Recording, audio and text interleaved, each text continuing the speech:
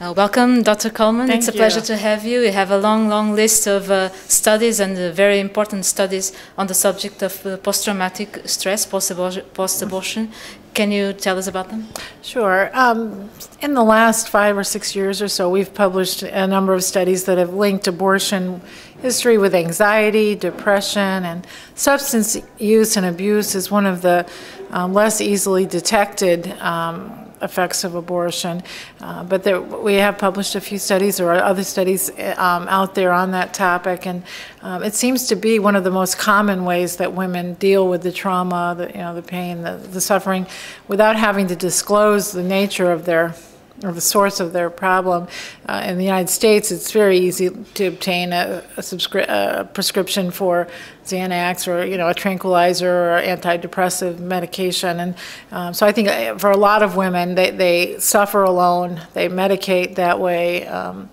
And so it's an enormous problem that I think we're just touching the surface of. Lately, we've shifted gears away from the mental health effects to looking at how abortion history may impact the family, parents, partners in a relationship, and because the effects do go far beyond the woman who's suffering. So that's, we feel like we've pretty well established that link between abortion and anxiety and depression and substance abuse and PTSD, and so this just seems like the natural place to go with the further study. So.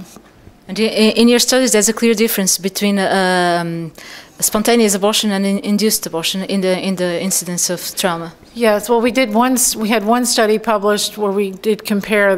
We haven't.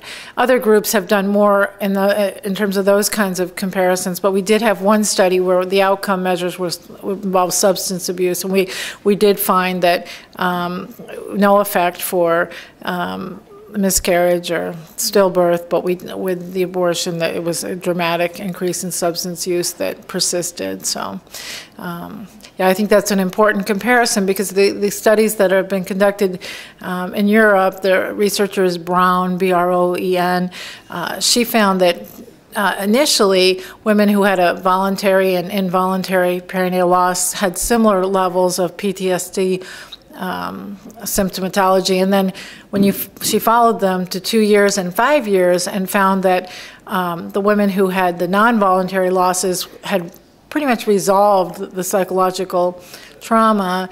Most were doing fine 2 years and 5 years later, but for the women who aborted, it persisted at that level of about 25% at the later assessments. So it does not seem to resolve like a miscarriage and stillbirth.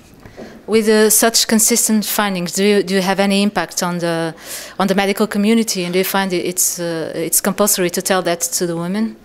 Yes, I think it's very important that women are informed of the risks, and it's very difficult to get the professional organizations in the United States anyway to acknowledge the research, because we have published in good peer-reviewed journals, and so the information should become part of the body of knowledge, but it's actively ignored.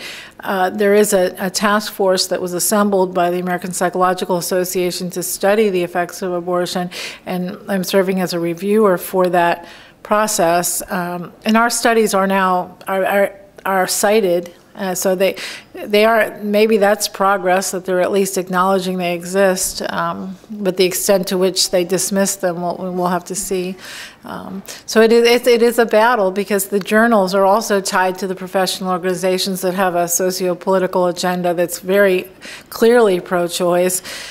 So it's much more difficult to publish anything showing negative effects of abortion. And I naively thought that once we had the papers in the journals, that people would have to pay attention to it, and it's just not the case. The professional organizations continue to ignore it for the most part, to say it's bad science, despite the fact, one of our studies was in the American Journal of Obstetrics and Gynecology, where we found women who had an abortion in the subsequent pregnancy reported 10 times the marijuana usage, and alcohol was increased, cigarette smoking, and so there's a dramatic effect in a very difficult journal, and yet they dismiss the study as if they have one methodological flaw, and any study is going to have some limitations. So So it is tough because getting them published is the first obstacle, and then getting the professional organizations to acknowledge it, and then once you get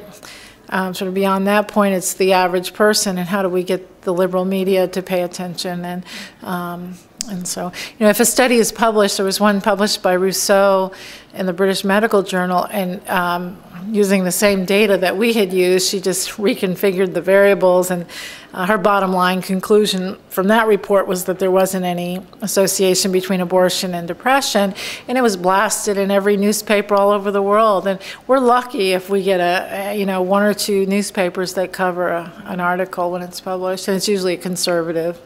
Or the Christian media has done a great job of publicizing the work, but still the women who are the average person considering an abortion, or the average doctor or counselor working with women, just doesn't get this information. So. Do you find that there are women out there that, because it's not recognized, they won't get help? They may not. Yeah, I think there are probably hundreds and thousands of women out there suffering alone, maybe fearful of telling their spouses or parents or children, be embarrassed. There's a shame and embarrassment and guilt, and so they may be, they may not even want to acknowledge it to a trained professional or a family. So. Yeah, I think in all the speaking that I've done and conversations with clinicians, it does seem like there are many, many women out there who just there isn't anybody to turn to with, Okay, thank you. Thank you.